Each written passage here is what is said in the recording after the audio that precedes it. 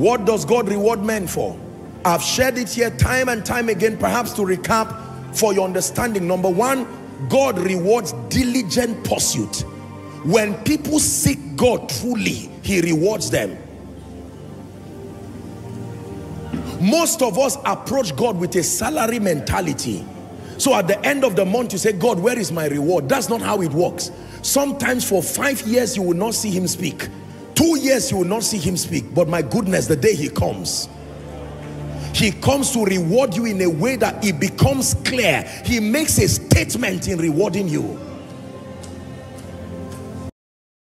Diligent pursuit. Hebrews 11 verse 6.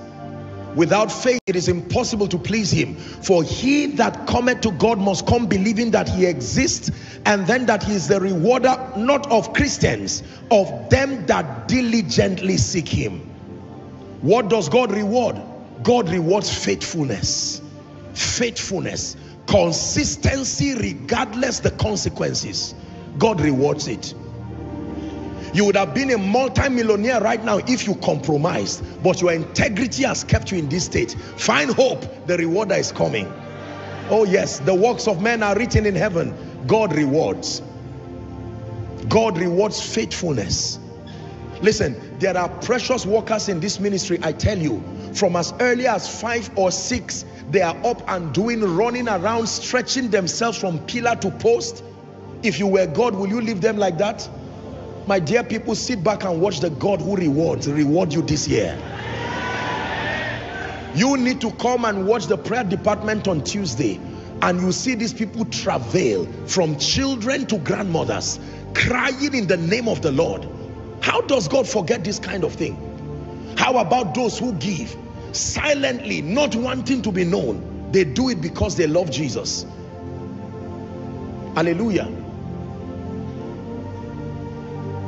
Sometimes you see our precious ushers holding people here under the anointing, and sometimes you see them fall. Some of them are wounded, all kinds of things, yet you see them laughing with joy. They are not fools.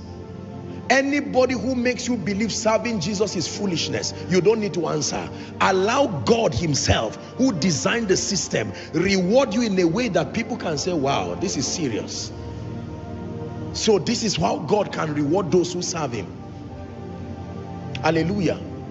There are some of you, serving God has almost become a shame and a mockery. When it's time to go to church, here come the naysayers. You are going again. They would deceive you, take away your money, indoctrinate you, and send you back as a foolish person.